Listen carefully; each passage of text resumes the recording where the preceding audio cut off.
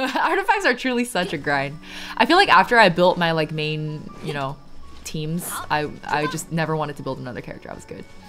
We're good. That's why all of the characters I've gotcha'd for since then, I just straight up like haven't built because I'm like, I can't. This is so exhausting. But I hope you guys had a fun stream. Thanks for joining us. We're playing Yoimiya's second story quest. Desert Pavilion is your home. I feel you so much.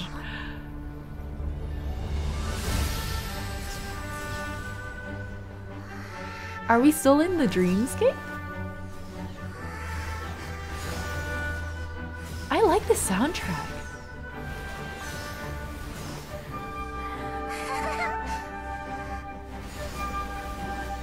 This is so reminiscent of Yoimiya Part 1.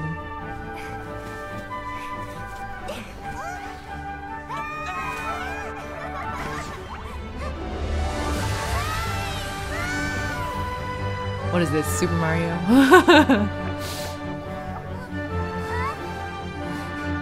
I love this soundtrack. She's what?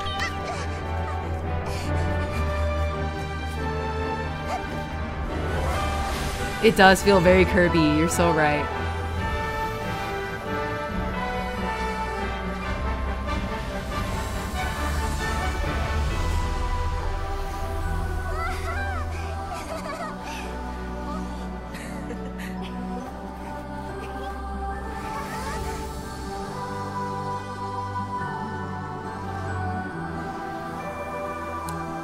Is crazy.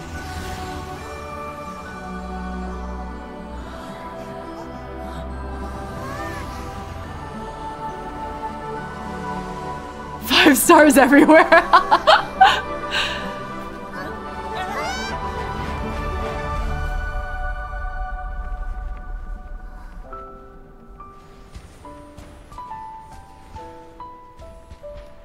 It's our theme.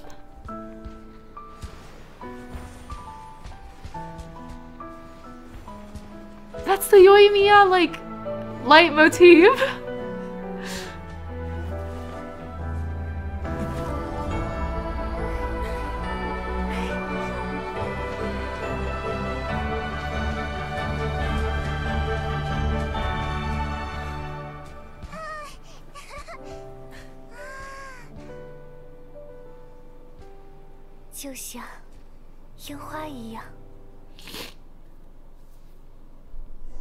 That was so wholesome. I'm so soft.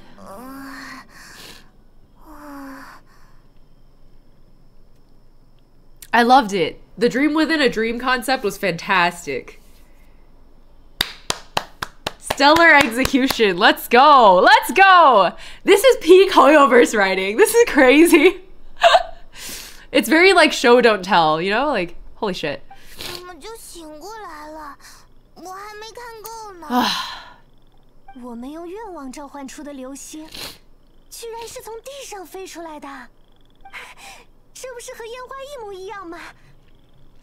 Yeah, and their orchestration of it for you. Thanks, Nahida.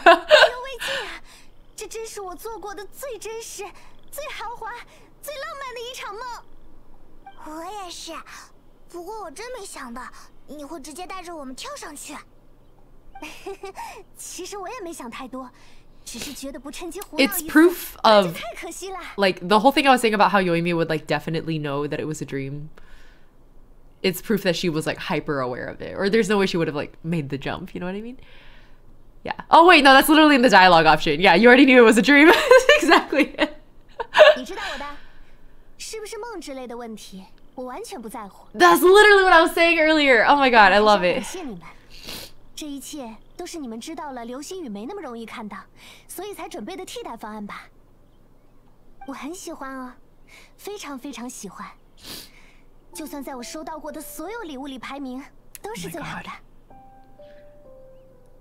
Peak Genshin writing. Holy shit. Oh my god. Oh my god, I've missed this. They've like... There's been a bit of...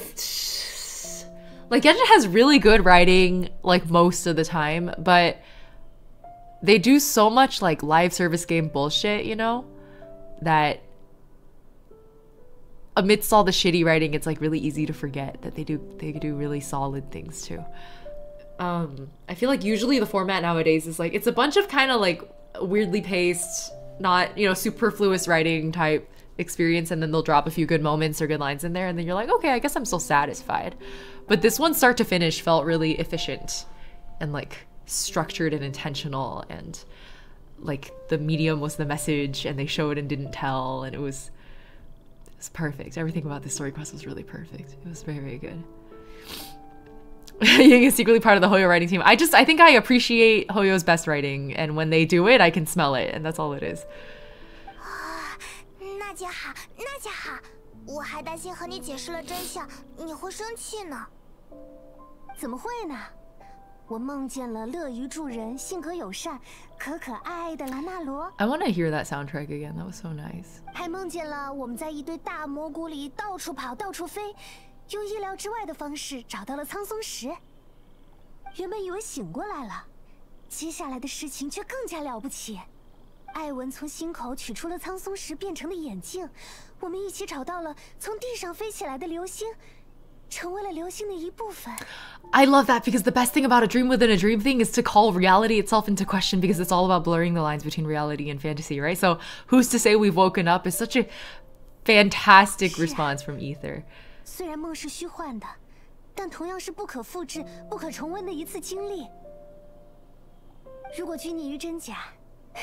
那岂不是就错过了很多美好与感动吗？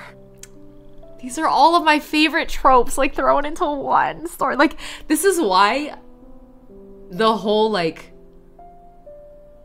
world tree thing and Nahida's story, and actually more accurately maybe Wanderer's story, like the world quest, not the world, the Archon quest of Sumeru, like hit me so fucking hard, was because it was all about like reality and belief and experience and memory. Those are my fucking all of my soft spots. 小公真会夸，我要把你在派蒙的好朋友排行榜上再提高一位。There's a leaderboard for that. 说到兰纳罗，他们不愿意被。对啊对啊，兰纳罗也好可爱，这还要多亏了那些制作精美的木刻。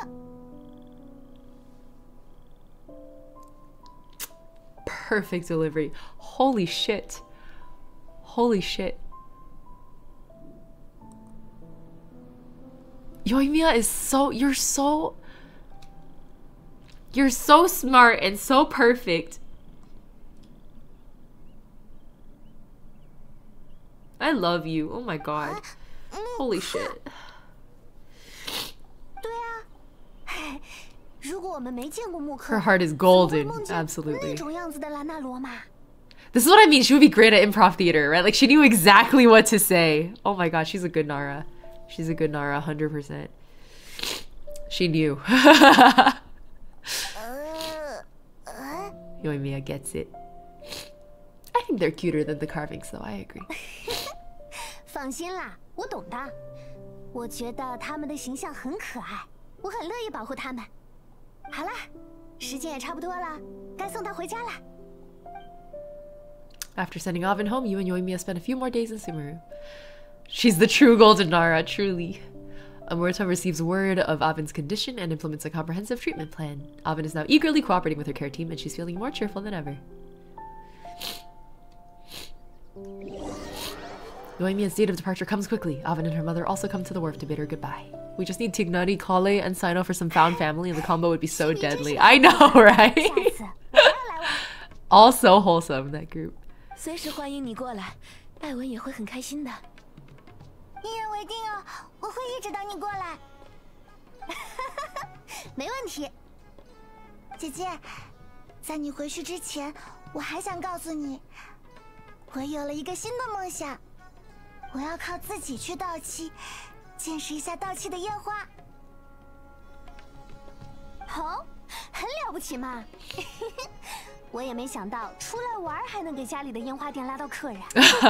放心吧，我会专门为你设计一个烟花，让你过目不忘。Make it like a star. 你们也是，不管冒险再忙，也要常来盗气看看。无论什么时候，大家都很欢迎你们。 I love it when they do this like meta message to the gamers, right? To the player audience, where they're like, don't forget to swing by Inazuma and hang out. Like, In the same way, like, I still remember back when I first finished the Genshin prologue, the Mondstadt quests, right? And then Venti says something that's along the lines of like remember that, like your eyes are on the destination, but remember that the journey is what matters. Like, he's a line that's kind of like that. And I was like, this is a meta comment from the game dev team to the player base. They're saying to like enjoy the journey. They're like, we hope you have fun. Oh my god. Zhongli's, I think part 2 story quest also had a lot of that. The like, you will shine like gold in my memory stuff. Oh my god. I love it when they pull this shit. But usually only Archons get this kind of thing, you know? So, and Yae's quest also at the end fucked me up. Yoimiya got the Archon treatment. Okay.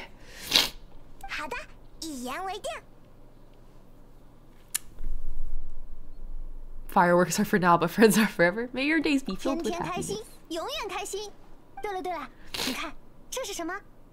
Don't they have that new weapon set coming that's like, get all this damage bonus by helping all these NPCs? Wait, really? I didn't know about this.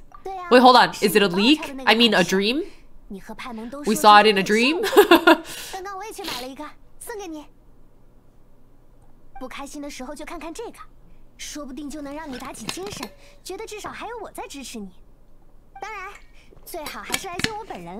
It's the current event? Oh, okay.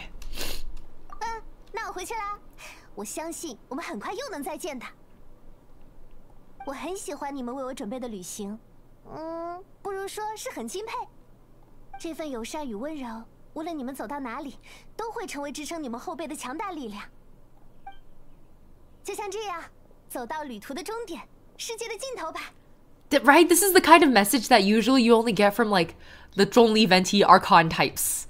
Like, the game devs usually put these kinds of words into the Archon mouths.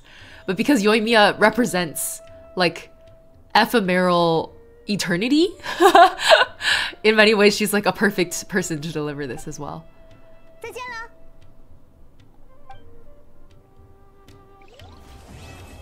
Holy shit, that was so fucking good.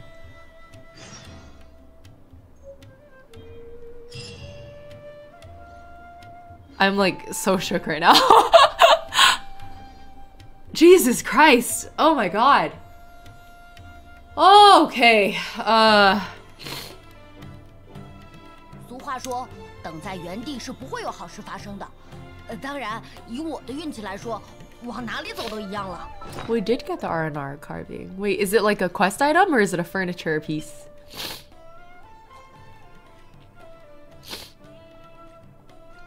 Is it a furniture piece? Are you gonna watch the new Star Rail trailer? I don't know. I didn't know there was a new trailer. Alright. That also took less time than I expected, which in my mind is like that was the perfect quest. Like, it was short, it was fulfilling, it was to the point. It didn't over-explain anything. There was a lot that was left unsaid that the whole point was for us was to figure out, but they gave us enough hints and nudges for like the lowest common denominator if they weren't, you know, catching them. It like told us, it showed us a lot of things about Yoimiya's personality that made her very endearing, but also representative of like the game's main messages as a whole and the main themes of like hope and memory and experience. And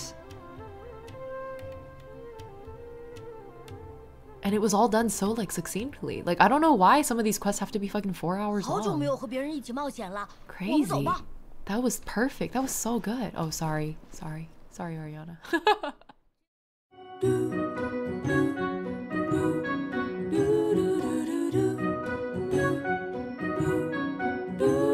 This place I left behind me.